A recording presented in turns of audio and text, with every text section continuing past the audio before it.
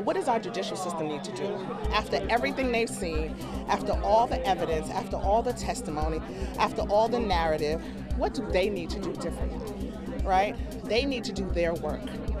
I'm disappointed, I'm angry, I'm sad, because no matter what work we do, they still keep getting it wrong.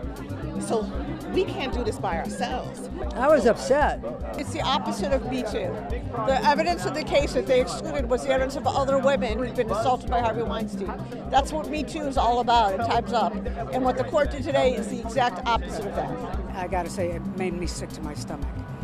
I'm a sexual abuse survivor myself, and it's sickening for someone my age to have someone have that kind of power over me still. I know I'm not alone today in people reading that headline. Hey, thanks for watching. If you like this video, check out these other videos from USA Today to stay up to date with all the latest news.